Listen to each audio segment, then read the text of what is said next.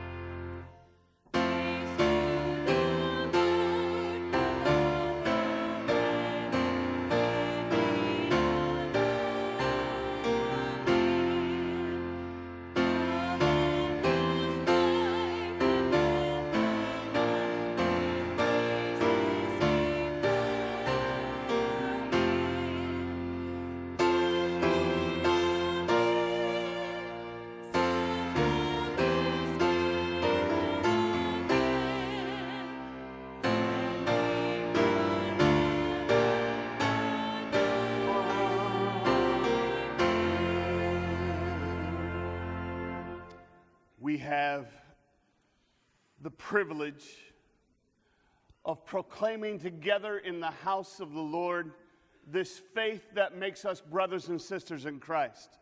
This faith in this God, Father who created us, Son who redeemed us, and this Holy Spirit who gets us in on, counsels us, grows us, and keeps us in this one true faith that makes us partners in the gospel. We rehearse in here what we believe so that we can shout it with gentleness and respect out in the world. And so we proclaim together with boldness and courage what we believe about our God, Father, Son, and Holy Spirit, in the words of the Apostles' Creed. I believe in God, the Father Almighty, maker of heaven and earth, and in Jesus Christ, his only Son, our Lord, who was conceived by the Holy Spirit, born of the Virgin Mary, suffered under Pontius Pilate, was crucified, died, and was buried. He descended into hell. The third day he rose again from the dead. He ascended into heaven and sits at the right hand of God the Father Almighty. From thence he will come to judge the living and the dead. I believe in the Holy Spirit, the holy Christian church, the communion of saints, the forgiveness of sins, the resurrection of the body, and the life everlasting. Amen. You may be seated. Would all the children please come forward for the children's message?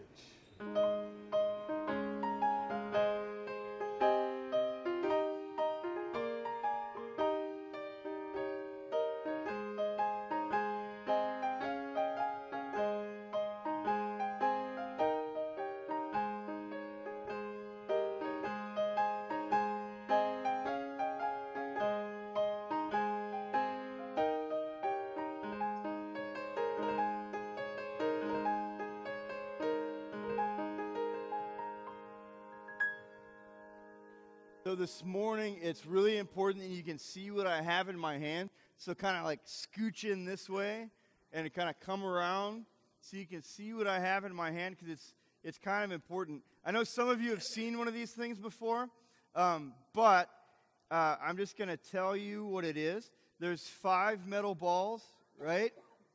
And when you take one of them and let it go, it's going to not work that great, but we'll do it anyway. It'll go, and all of them end up moving just a little bit, and it keeps going and going and going. And then if we had it like on a desk, it would keep going for a really long time. And if you took all the air out of the room, this would actually go like forever. Kind of cool, huh? So, again, you'd take one, and then they all start moving, and then they move back and forth, and it keeps going. So here's what I want to talk to you about today. I want to talk to you about how the love of Jesus works with his people, okay? So we're going to stop this and put this over here. So I want to talk to you about the way the love of Jesus works with people. There's a Bible verse that we heard last week that we're still kind of talking about a little bit today. And it says this. It says, the love of Jesus compels us. What does it mean to compel somebody? Do you know that word? It means that it takes us and it pushes us in a direction, right? Kind of like you start this thing off by grabbing the one, and then it sends it off. And when you compel somebody, it would be like, Ezra, stand up for a second. He's my boy, so I can do this. Compelling Ezra, if I were compelling Ezra, it would mean that I would move him around wherever I want him to go, and that he would end up wherever I want him, right? So Jesus' love does that for you and me. He loves us, and we know that because we were baptized into his name, and we were given new life in him. And then he says, go out and touch other people with my love. Right? Does he say that to you? And he says it to me, and he says it to all of these folks out here. And what he says is that will continue going on forever and ever and ever until he comes back. Because just like the little balls move back and forth, you might love somebody, and then you might love them, and then you might love them. And then eventually, the love of Jesus kind of comes back, and it touches you through other people again, and then it sends you back out to touch the lives of other people, and this thing keeps moving, right? How long has it been moving so far? Like 2,000 years, right? I mean, that's a long, long, long time. And Jesus said, if you keep loving people this way and telling them about my love, it's going to keep going all the way until the day that I come back. Has that happened yet? Has Jesus come back yet? No, right? Even though the Cubs and the Indians are in the World Series, right? Jesus hasn't come back yet, even though some people said he would, right? So until he comes back, love other people in the name of Jesus. Love other people in the name of Jesus. Let's pray. I'll say words and you can say them after me, okay? Dear Jesus. Dear Jesus. Thank you for loving us. Thank you for loving us. And for sending us out. And for sending us out. To love others. To love others. Lord, help us. Lord, help us. To understand your love. To understand your love. And to be compelled by your love. And to be compelled by your love. So that we would change the world. Would change the world. In your name, dear Jesus, we pray. In your name, dear Jesus, we pray. Amen. Amen. All right, thanks so much for coming up today. You can make your way back to your seats, okay?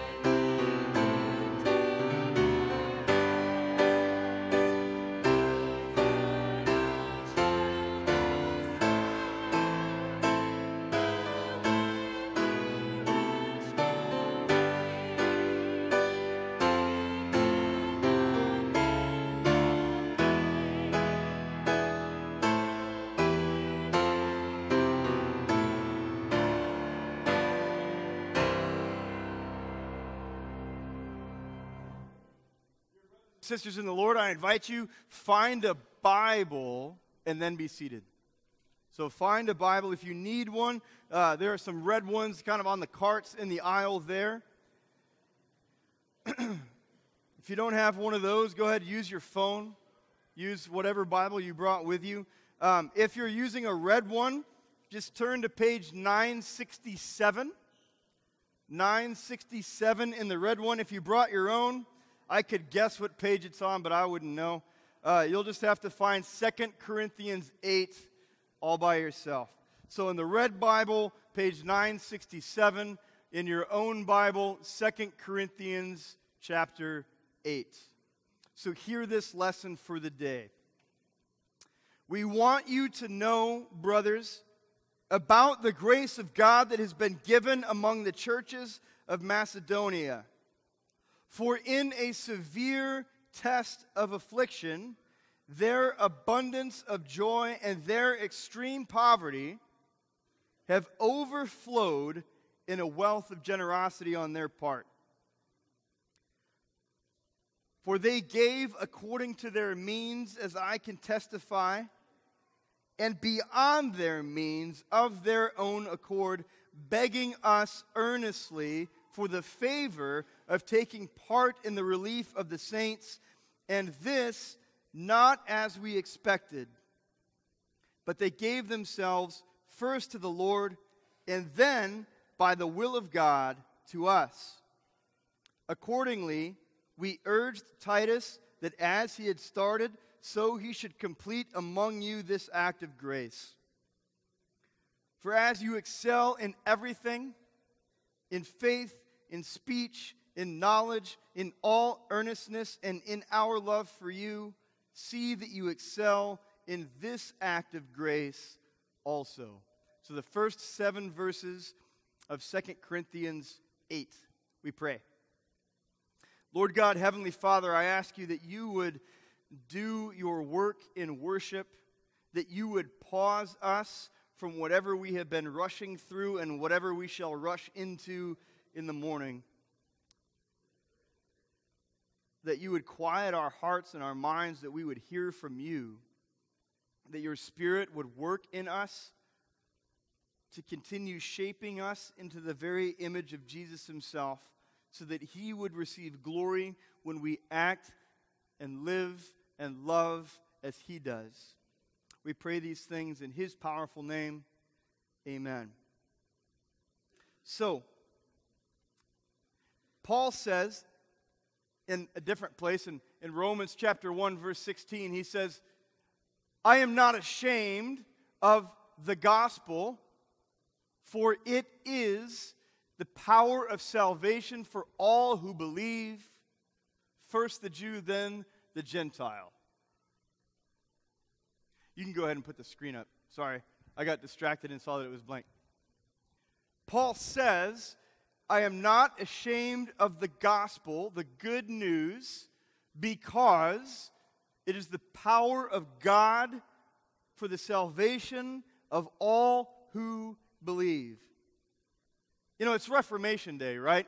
This is a day where we kind of, as Lutheran Christians, stand victoriously and sing with hoarse voices, a mighty fortress is our God, because this is our day, right? This is the day when the gospel came to life again and poured itself out over the church. This is God's day where his word of salvation for all who believe would be made known from us to the ends of the earth. But I wonder if we know the gospel so well we've forgotten it.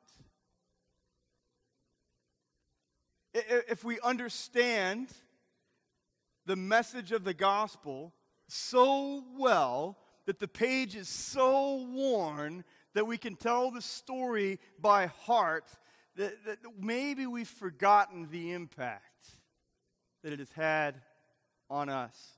I had the opportunity to hang out with the third graders in their class on Thursday morning, talking about mission work and why we do it and that kind of thing. And I said, what is the gospel? And nearly every kid raised their hand and said, well, it means that Jesus died and he rose again for me. Correct? Okay. Wow. Maybe we need to go back to 3rd grade. Did Jesus die and rise again for you? Okay, great. Now we can move on. I fear that has become such a normal story that it has lost its abnormality on us. You see, Scripture teaches us, and this is a thing from Lutheran theology that we make a big deal of, that until we're broken by God and His law, that little message that Jesus died and He rose again for me, really, it just doesn't mean a whole lot. So let's speak in terms of debt. How many of you have ever been in debt? How many of you maybe still are? Okay, me too, like my hand's up too. How many of you ever paid one off? That's a cool day, right? And you like cut up that card and then throw it away and never see it again, or you burn that mortgage and like sing a hymn of praise to our God, right? Like it's over. Victory is mine. So here's the thing. Here's what Scripture says. This is the thing called the law. That you and I owe God a debt. And whenever someone tells me, hey, it's time to square up, right? Like maybe a buddy and I split the cost of something. Hey, it's time to square up. Okay, what do I owe? And you kind of like reach for your back pocket and you pull out the wallet like, okay, let's just do this. It's within my power. Let's figure this out. We agreed to it. God says, okay, here's what your debt is, though. This debt that you and I earned simply by being broken because we live in part of a broken world. See, this thing called sin is much bigger than those things that we might confess to our God or to our spouse, those things that we have done wrong or not done right.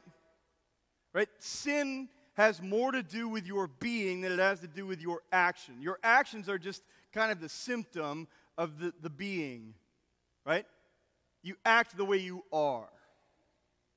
And Scripture tells us that we were conceived and born into sin, and that the wages of sin is death. So when you ask God, okay, let's square up, what am I supposed to do here? He says, okay, you owe me your life. Not just your life, but the life of your kids. Not just their lives, but the life of your spouse. Not just their lives, but the lives of everyone that you've ever known. Not just their lives, but the lives of every person who right now across the globe is drawing breath. And it still doesn't cover it. See, when you experience the law as God writes it in His Word, you very quickly arrive at a very terrifying place because you realize quite quickly the magnitude of the hole that you're in. And you realize very quickly that there's really nothing that you can do to dig your way out. Only when you're there will the gospel actually be good news. Only when you realize the magnitude of your sinfulness, only when you realize, as St. Peter says in Acts chapter 2, that you were the ones who nailed Jesus to the cross and watched Him die. Only when you're there will it make any difference at all that He did it for you. Because Jesus, in that moment, on that cross, became your sin. It wasn't enough that he would take all of your misdeeds and sign the dotted line saying, I did all of these things and shall pay the consequence for them, because it's not just your misdeeds, it is your very being that is sinful. He became your sin. He took your being on himself. So that when the psalmist would write in Psalm 22, my God, why have you forsaken me? How come you don't hear me when I cry out to you? Why do you turn your back on me? I'm crying for help all the day long, and I stay up all night crying out to you, and it's like you're deaf. You just don't hear me. That when the psalmist wrote those words, Jesus would be the only person for whom they were true. Because on that cross, he became you. And on that cross, he became forsaken. Had his back turned on him by God the Father. Was left completely alone. Where you feel. He was left completely alone so that you would know that you aren't. Died. Like literally stopped breathing, a heart stopped beating. Died. Buried in a grave like you and I one day will be. Descended into hell like you and I will never ever have to be. So that you can know that he loves you and that you are made alive in him. Because Jesus did not stay dead. Jesus rose again from the dead for you. And he has given you the same Holy Spirit that brought him to life on Easter morning. In the waters of your baptism, his Holy Spirit becomes part of you. So that he would live and breathe in you. So that one day, whenever it is that you do fall into a grave and rest there in the ground, you would do so with the promise that he will even raise you from the dead. And that until that day, you don't walk alone. Until that day, you are filled by his Spirit, compelling you by his love to make a real difference in this world. To be his instrument for proclaiming the gospel, that he died and rose again for you. It is only when we get to that low place that we can experience the sweetness of the gospel and know that it was for me and how life-changing it is for me and how life-changing it is for you. That is what got the Macedonian churches right by the heart. Paul says, I want you to know, dear church in Corinth, about these churches in Macedonia. You see, what was going on at this period in history, the church in Jerusalem was under great persecution, where there were widows and orphans out on the street. They frankly didn't have enough.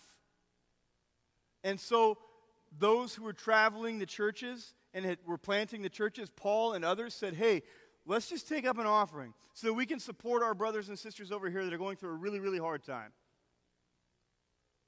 And almost out of a matter of obligation, they asked the churches in Macedonia. Word got out to them too, just so they weren't left out. And Paul says that they didn't really expect much from them because the churches in Macedonia were themselves being persecuted and were themselves not wealthy. Paul is writing to the Corinthian church. Corinth was a very, very rich place. It was a very major trade hub. Anyone who was anybody retired there because it was right on the sea and it was a perfect environment and it was just a cool place to be. So the Corinthian church had a lot of money and a lot of means. And Paul's saying, here's what I want you to know. Your brothers and sisters over here, yeah, they're hurting. You already know that. But even beyond that, I want you to know what God is doing over here in Macedonia. They have been compelled by the love of Christ, so that they begged us, even though we didn't think they had anything, even though it was true that they really don't have much. Paul says they gave even beyond their means, and they begged to be a part of what was going on, so that they could be the tangible means by which Jesus changed the world. So that they could be the literal daily bread of their brothers and sisters who they were never probably going to meet because they lived thousands of miles away. So that when they prayed, Lord, provide for your people, they understood that it was them, that they were the ones by whom that was going to happen. They said, Lord, just let us be part of this. Use us. And as they were looking around, Paul shows up and says, hey, there's this opportunity for you. And they gave generously. They didn't keep it to themselves. Now, this impact that was had on them echoed, right? In two ways, at least, that we know about. The first one was that they fed the hungry people. Is that a good thing?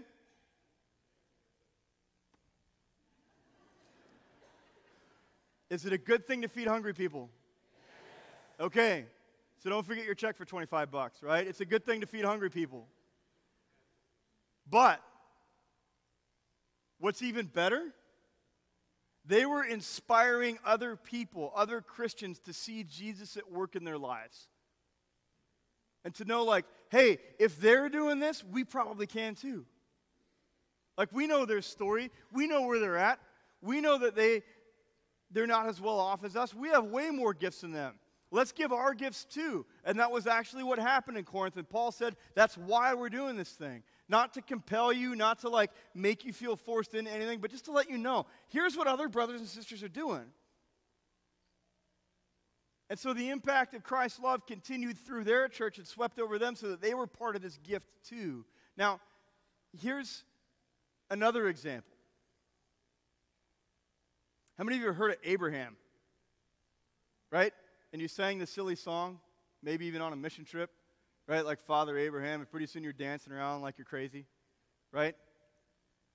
God says to Abraham, he was the first guy that God chose and sent out on mission.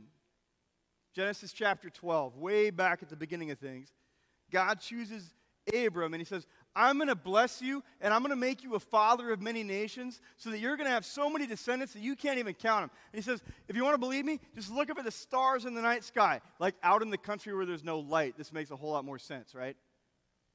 Look at the stars in the night sky. You can't begin to count them. That's how many your descendants will be. And I'm going to make you into a great nation and bless you in an overwhelming way so that by you all the peoples will be blessed. God didn't just bless Abraham to bless Abraham so that Abraham could go, hey man, God blessed me and I now trust God.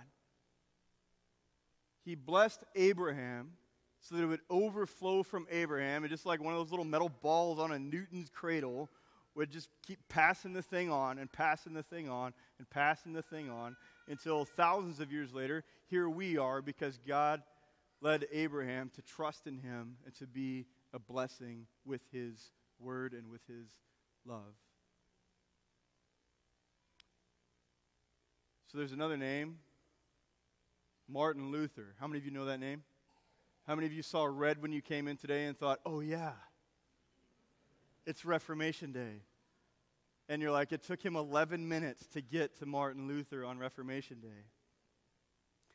So 499 years ago, there was an Augustinian monk, right? A guy who gave his life over to the study of Scripture and to the helping of God's people. And this Augustinian monk named Martin Luther was horrified by God. He was terrified of him. He saw his sin, and he understood through his reading of Scripture that he could never actually get rid of it. that no matter how hard he tried, he could never actually be sure when he looked at Jesus if he saw his judge or if he saw his Savior. He lived his life wondering if this salvation that he proclaimed was actually for him at all. Have you ever been there? I've been there. And there was this thing going on that started back a few years before Martin was around, and Martin was a monk, and it was this thing where the Catholic Church was using a Latin text. Like if you grew up Catholic, you might understand this. They were using a Latin Bible. And there was this movement in scholarship, and remember, he was Dr. Martin Luther. He was a scholar and a university professor at the university in Wittenberg, Germany, right? And so they started discovering Greek texts, which was the original way the New Testament was written down. And they were able to start looking at those. And one day, he was reading Galatians, and he saw that the word for repent didn't mean beat yourself up trying to get rid of your sin and to show how sorry you were, so that you would eventually maybe be able to kind of like assuage God's wrath by showing how sorry you were for how horrible you are. But that the word for repent meant watch the Holy Spirit change your heart and mind. For this monk named Martin, this was life-changing, because he, for the very first time, understood that Jesus, who died and who rose again, did so for him, for this monk named Martin, so that he would not have to be terrified of God, so that he would understand that when he saw Jesus on his throne, that he was not looking at his judge and executioner, but the very one who saved him from death and hell itself. He did not keep it to himself. Remember, he was Dr. Luther, and so he was a professor, and so he did what was the normal thing to do. He wrote some debate theses about what this gospel means in the lives of people, and he stuck them on what was at the time a bulletin board saying, "Other professors, let's talk about this in a public debate." The way the Reformation started was because of some rowdy college kids. I'm serious. They took it without him knowing about it. They took it off the door, and they went and they took it to the printing press, which had just been invented a little while ago. And they made like hundreds and hundreds of copies of it and said, "Here's what our doctor is talking about." And all of a sudden, the Reformation happened. And here we are as people who hold on to this gospel message above all other things, because it is the power of God for the salvation of all who believe.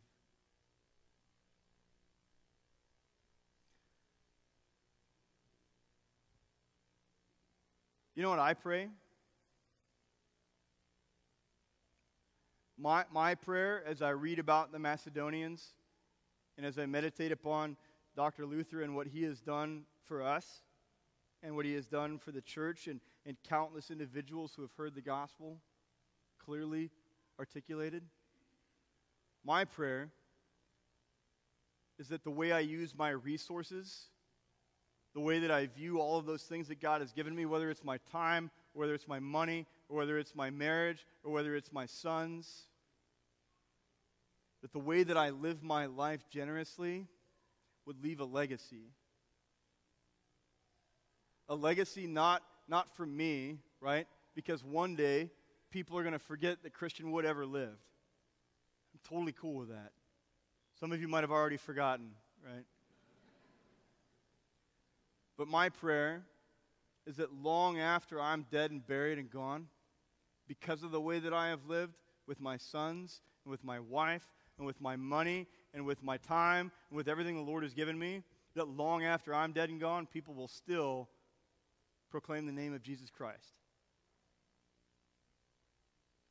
See, that's why the Macedonians did what they did. It wasn't because they felt like they had enough. It wasn't because they felt like they were forced into anything. They said, we want people to know that Jesus is real. We want people to know that Jesus is real. And so we're going to give this gift. Notice we don't have any of their names written down. Notice it was several congregations together, and no one remembers their names. No one remembers who the guy who gave the most to the guy who gave the least. All that we remember is that because of them, Jesus became real for some people in Jerusalem. So what about us? It says of the Macedonians, Paul says this, he says, first, they gave themselves to the Lord. They said to their God, use us. You have bought us, and you have claimed us as your own. Use us. What a privilege it would be that God would use one like me, flawed as I am, to see the name of Jesus proclaimed. And then, Paul says, they gave themselves to us, to this task. As they were looking around for the opportunity, Paul shows up and says, here's an opportunity, and they gave all of themselves. For you and I, there's this opportunity, right? I mean, there's no getting around it. We're going to talk about it. There's this opportunity that on the one hand is going to change the way that we are able to worship.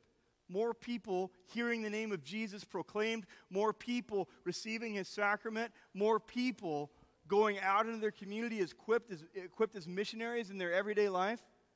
That's a good thing. That's something worth giving towards. That's part of a legacy. Enough classrooms for 650 kids?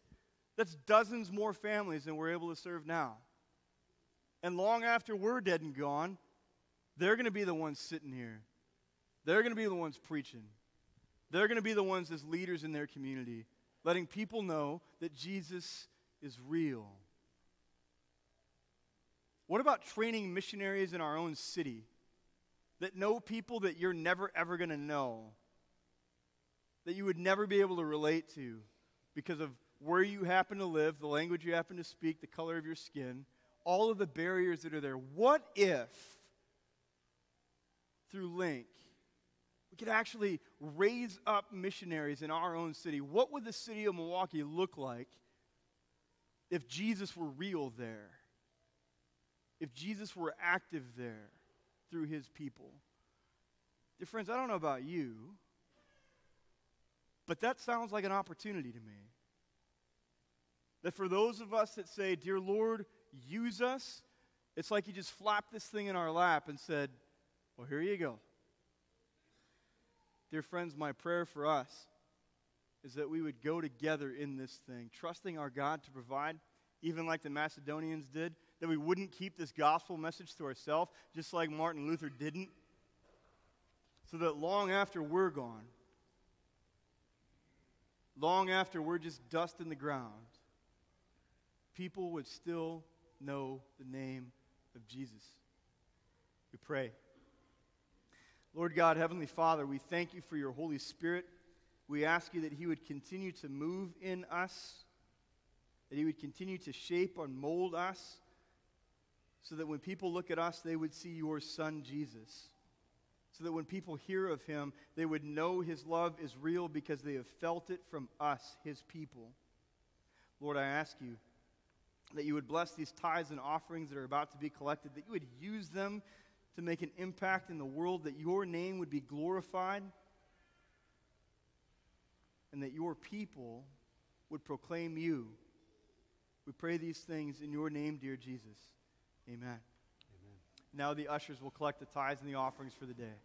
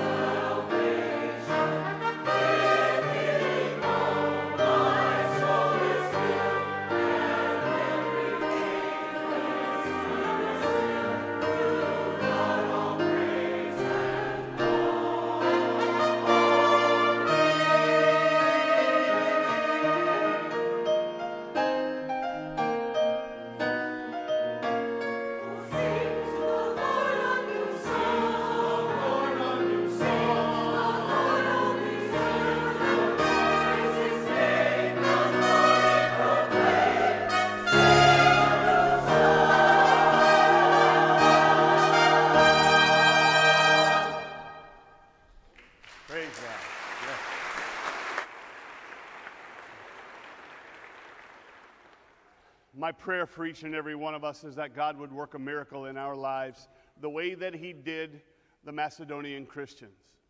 That we would be inspired by his great grace for each one of us to give ourselves first to the Lord. First to the Lord. And then when we ask the question, well, how do I do that? How do I give myself first to the Lord? Then he would open you up to the opportunity that he gave, that he gives. He gave them an opportunity to give to widows and orphans in Jerusalem, people that they would never meet. For most of them, that was irrelevant. It was an opportunity to give themselves to the Lord by doing something tangible that would make an impact upon the world for Christ and his love. My hope and my prayer is that every person at Hales Corners Lutheran Church, every family, would get on their knees before God and simply ask the question, Lord, what do you want me to do with the opportunity that you give? See, here in the video that I want you to see, he gives you an opportunity to respond first to the Lord and then to the need that we have for the sake of the ministry that's making a difference in thousands and thousands of people's lives. So as you look at this video, pray that not only the 20% who always prop up the whole work of the ministry, we need you 20% to give your very, very best to this. But also the 80% who maybe have never given of themselves, to give yourself first to the Lord in response to the way he has given himself to you, and then to this opportunity that he gives you as a tangible way to give yourself to him. So, what a miracle it would be if 100% of the people of God at Hales Corners Lutheran Church got on their knees before God and said, in response to your great love for me, what do you want me to do with this opportunity? And however it is that the Holy Spirit inspires that response in you, what a miracle it would be in the family of God. So this opportunity and this video, pray as you hear what is said.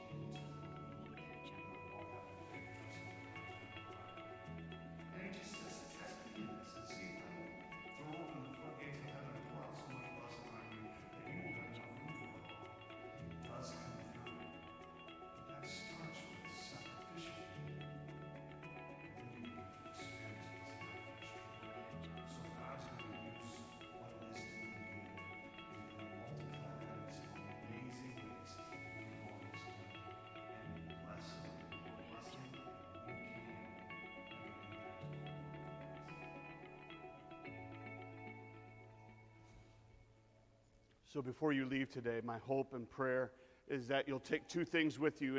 On the impact table in the back is a devotional guide, and at each exit there is a brochure about the capital campaign. Make sure and pick both things up. In our prayers this morning, we have these prayer requests from our prayer book. A prayer for Uncle Larry, who joined our Lord in heaven on Wednesday. We pray for all of those who grieve the fact that he's gone on before them. A prayer of healing for this person's brother-in-law who is hospitalized with an ailment.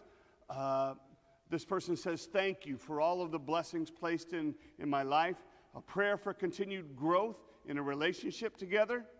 A prayer for Israel and the United States. A prayer for an older brother who is getting a bone marrow transplant for leukemia, and a younger brother who is getting a stem cell transplant for a brain tumor. My goodness. A prayer for strength and healing for all troubled marriages. A prayer for a husband to find a job. And a prayer for Oma Bev and Grandma Sarah Jane, who are both fighting cancer. With all these prayer requests and the things that are going on in your own head, heart, and life, we stand and we pray before the Lord. Dear Lord God, Heavenly Father, continue what you began from the moment of the fall to reform heads, hearts, lives, and minds, and to draw them to the cross and the empty tomb. Continue to reform your church and draw us to you on our knees in response to your great grace. Use us. Inspire us the way you did the Macedonians to impact the world. And so whether or not we are caught in the grip of grief, or whether or not we are bent low by sickness or disease, or whether or not we are paralyzed by transition and change and fear as we look at the world around us, stand up your church in boldness and courage and strength, knowing that in the midst of whatever it is that we face, one little word can fell him. Christ. Oh, dear Christ, inspire your church, exercise our faith, and teach us that you are Lord. For it is you to whom we pray as you have taught us. Our Father, who art in heaven, hallowed be thy name. Thy kingdom come, thy will be done on earth as it is in heaven. Give us this day our daily bread, and forgive us our trespasses, as we forgive those who trespass against us. And lead us not into temptation, but deliver us from evil. For thine is the kingdom and the power and the glory forever and ever. Amen. The Lord bless you and keep you. The Lord make his face shine upon you and be gracious unto you. The Lord look upon you with favor and give you his peace. Amen.